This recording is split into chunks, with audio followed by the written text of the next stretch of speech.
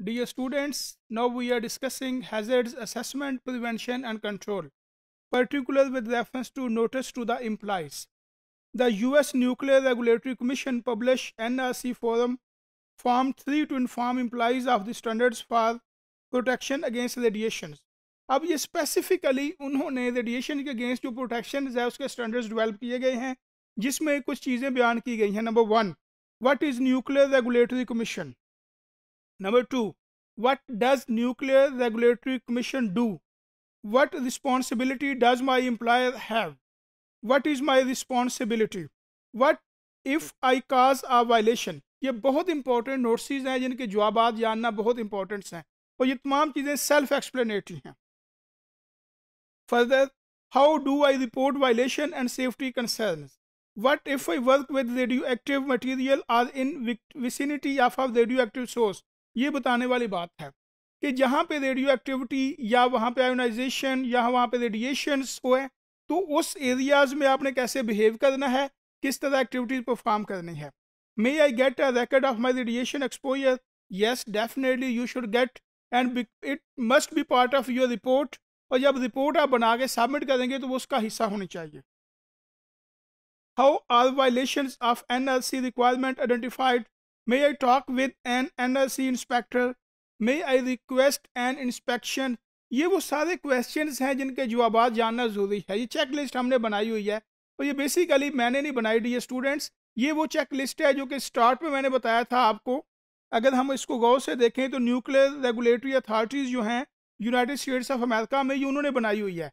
अगर इन तमाम check list के मुताबिक आप ऑर्गेनाइजेशन के SOP डेवलप करेंगे तो 100% आपकी ऑर्गेनाइजेशन में किसी किस्म का इंसिडेंट्स पैदा नहीं होगा. Non ionising radiations. Non ionising radiations is that radiations on the electromagnetic spectrum that has a frequency of 1015 और लेस. ये सेल्फ एक्सप्लेनेटरी स्टेटमेंट है. अगर इसकी फ्रीक्वेंसी 1015 से कम है तो ऑटोमेटिकली ये नॉन आयोनाइज्ड रेडिएशंस की डेफिनेशन में आती हैं. This encompasses visible. विजिबल का मतलब है जो चीज़ नज़र आती है. Ultra violet, infrared, microwave, radio and AC power frequencies. इन तमाम चीज़ों की एग्जांपल नॉन आयोनाइज्ड रेडिएशंस का हिस्सा है. This radiation can cause blisters and blindness. अब ये चीज़ें नुकसान का बायस बन सकती हैं आपके लिए. अगर आप SOP मुकम्मल पहन के SOPs प्रॉपर फॉलो करके आई ग्लासेस लगा के हेलमेट पहन के आप बॉडी के ऊपर जो चीज़ें रिक्वायर्ड हैं वो पहन के वहाँ पे जाते हैं तो डेफिनेटली ये चीज़ें आपके लिए नुकसानदेह नहीं होंगी. The following sections deal specifically with electromagnetic radiation from power lines and other sources. वो ये 3 हैं: visible radiations, ultraviolet radiations, infrared radiations. ये रेडिएशन की 3 इकसाम हैं. कुछ नज़र आने वाली हैं, कुछ नज़र आने वाली नहीं है, कुछ बॉडी को हार्म करती हैं, कुछ बॉडी को हार्म नहीं करती. ये तीनों रेडिएशंस हम लोगों ने देखना है. इनको नॉन आयोनाइज्ड रेडिएशंस कहते हैं. और तीनों रेडिएशंस के जनरल SOPs सेम है, स्पेसिफिक SOPs डिफरेंट है. हमने जनरल SOPs भी फॉलो करने हैं और स्पेसिफिक SOPs भी फॉलो करने हैं.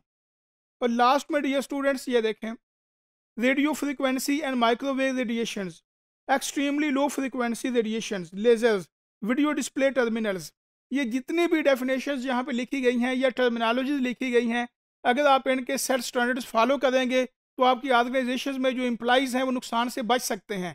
अगर आप इनके SOPs फॉलो नहीं करेंगे डेफिनेटली ये चीज़ें आपकी एम्प्लॉइज़ के लिए नुकसान का बायस बन सकती हैं.